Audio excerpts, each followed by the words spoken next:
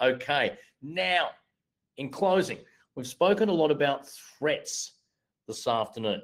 So we're going to finish with a triple threat, a tremendous trio of tech titans. One of our speakers leads the digital forensics and incident response practice at CyberX. It was previously with the Australian Federal Police, working on international police investigations and intelligence operations, including counterterrorism, online child abuse, computer hacking, traditional crimes facilitated by new technologies.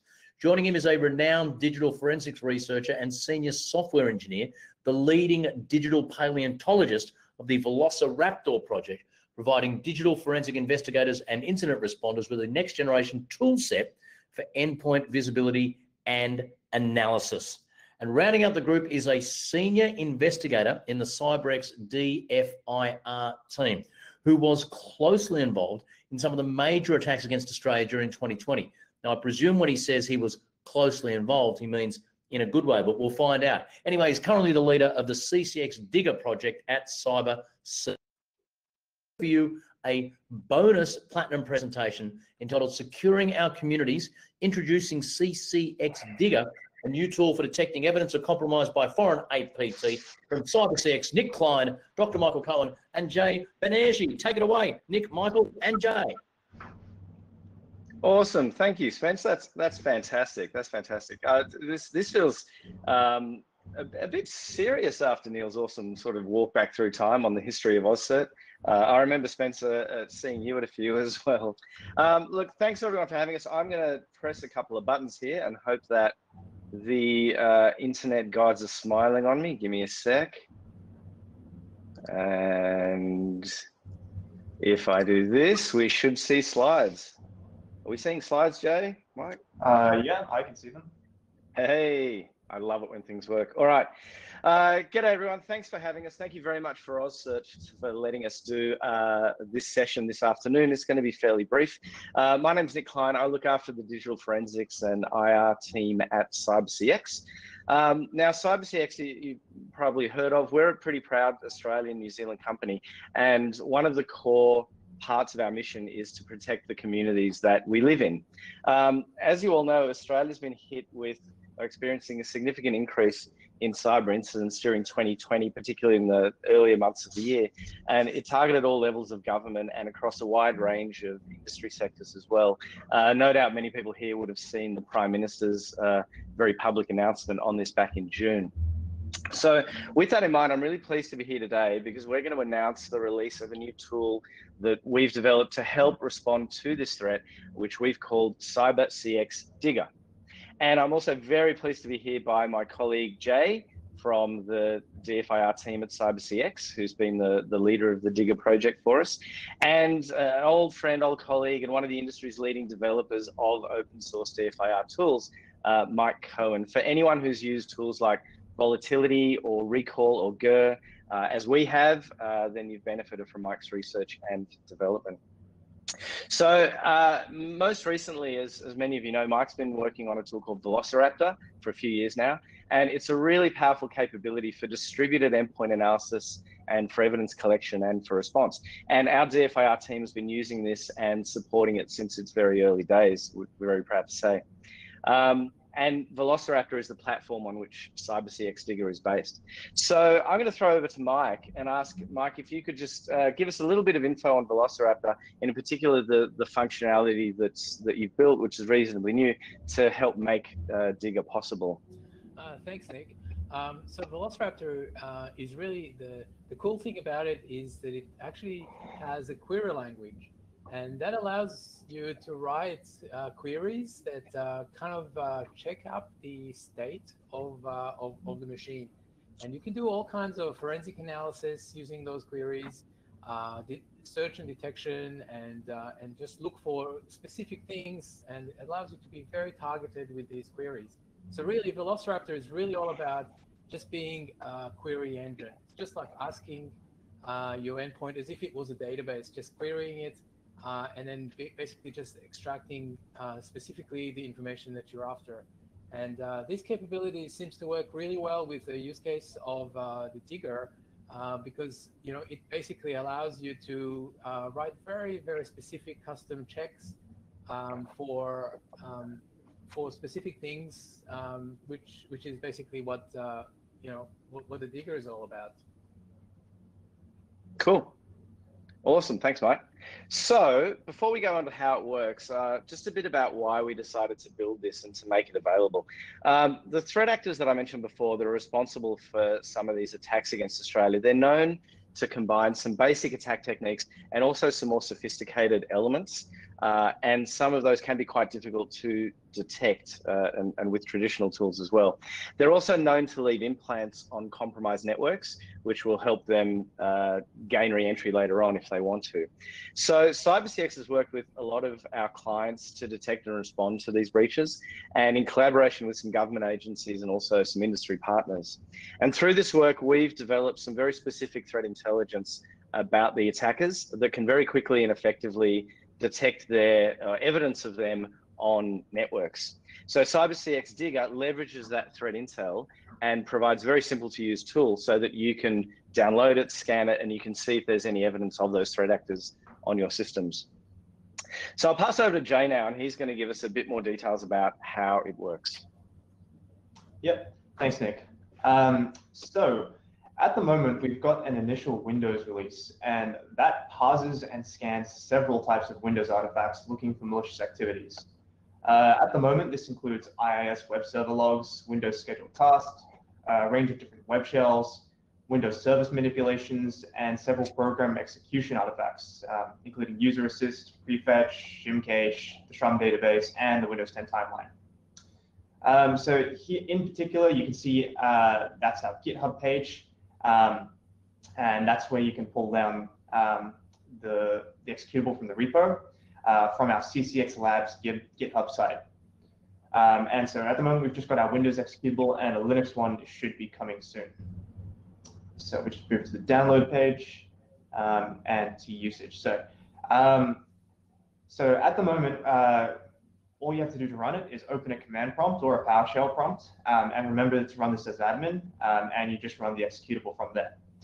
It is important to run this as admin so that the artifacts can access some of the data sources which are normally locked. So just remember to run that as admin. The scan can take about a minute or so. It can sometimes take longer on a file server or similarly large systems if it has to pull a lot of files down. But when it's done, it'll generate an HTML report, which will be created in the same folder, along with a zip file for more granular detections. And to view it, you just simply open that HTML report and review those results. So looking at that HTML report, it provides a summary of the areas that were scanned and the results that were found. Some of our detections look for specific IOCs, while others, especially our program execution information, produces information that does need to be reviewed manually by the user or the admin and compared against normal system usage. However, in particular, we provide guidance on what to look for here, and that's provided through our wiki on our GitHub page. So looking at these findings, hopefully, number one, you won't have any findings, but if there are, the report provides more information on the interpretation and the meaning. And in our wiki page, we also provide recommended next steps to investigate on a per artifact and per finding basis. And we hope to continuously update this as we learn more about these types of attacks. It is important to note as well that a finding in the report does not necessarily mean the system has been compromised, and further investigation should also be performed so that you can understand the context of any findings to determine whether they are indeed malicious or if they are just false positives. So there's two ways that you can really run this tool, and I'll let Mike explain now. Thanks, Jay. So as you've seen, you can run it interactively on a machine by itself, but that doesn't really scale to many machines. And most organizations have a big number of machines that they might need to scan. If you've already got Velociraptor deployed, Velociraptor is a client server type architecture where you can essentially do a hunt. And so you can actually just download exactly those same queries that CyberCX have developed as part of the Digger project, and then just add them to your standard Velociraptor deployment, and then just do a hunt across your entire network. And then within within a few minutes, you can find out if there are any hits for those indicators across the deployment. Yep. Thanks, Mike. So onto the purpose and limitations of the tool. So now, while Digger is very effective at detecting specific threat actor activity, it's also important to understand what it doesn't do. So it is not an AV, an antivirus. It will not block anything malicious that it does find, but it will clearly show it to you so that you can remove it after confirming yourself if it is malicious. It's also not intended to find all traces of threat actor activity, but we do want to build on this further with your help. So it is actually also a community-focused project. So Digger is a free and open source software. It doesn't require any registration. We don't ask for your email address. We don't track visits to the website, and it doesn't call home in any way, and your results aren't shared with CyberCX. We have tested it to ensure that this is the case, but just be aware, this is a new binary release, and it is just newly signed. So it is initially possibly going to trip some detection mechanisms. And if you have mounted a cloud drive to your system, it will also try and scan this, and it may result in an alert for cloud downloads. But we have gone through and tested to make sure it's not trying to call out or have any additional network activity that isn't required. If you do find something from running this tool in the reports, we have also provided recommended next steps to investigate it further in our wiki page on our GitHub. And our intention here is to empower you, the users and the admins, to detect and validate these findings yourselves. You don't have to contact us, but if you are concerned that you may have been compromised, we are, of course, happy to help.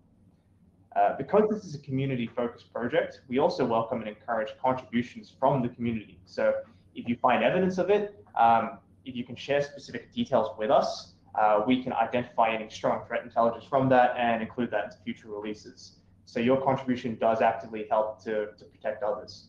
And we also welcome feedback and any other things that you might have, which you can send to us at digger@cybercx.com.au, which is on our GitHub page as well.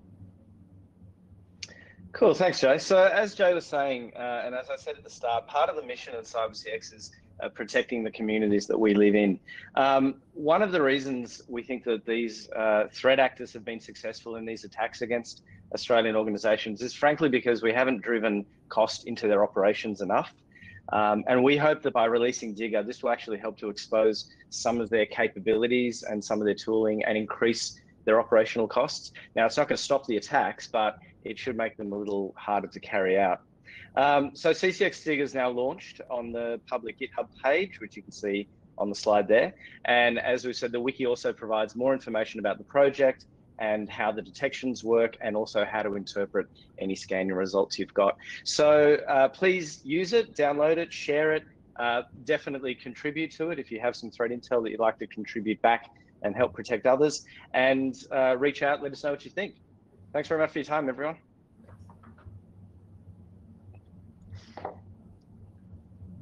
Nick, Michael, Jay, thank you so much for a wonderful wrap up to our first day. Give them all a virtual round of applause, ladies and gentlemen. Well done, guys. Thank you very, very much. You can contact them directly on the chat line if you want to know more details. Quick update on our Lucas, are you married question on the Q&A. Got to 113 votes, not bad at all. Someone threw in Neil, are you married, after Neil's last chat. That's up to 65 votes. Someone threw in Spence, are you married? Okay, everyone just settled down a bit. Someone did ask the Spence, are you married or on Tinder like AusCERT? No, not married, divorced. No, not on Tinder. Yes, have a recent life-changingly new wonderful girlfriend who I met actually on Bumble, not Tinder. Anyway, let's leave that and move on. People notice my costume change. Well, it's time for you to all throw on some glad rags because our gala dinner starts tonight at 7 p.m. And being AusCERT 2020, this is not just a normal online gala dinner. Don't you worry. There's a couple of very special surprises planned. If you can't make it tonight, or regardless, we will see you tomorrow morning just before 9 a.m. We're going to kick it off with Australia's E-Safety Commissioner, Julie Inman-Grant, and of course, the traditional closing speed debate. So thank you so much for joining us on the first day of this innovative, going virtual new AusCERT 2020. Stay around, chat to people right now, or we'll see you at the dinner at 7 o'clock tonight. Until then, bye-bye.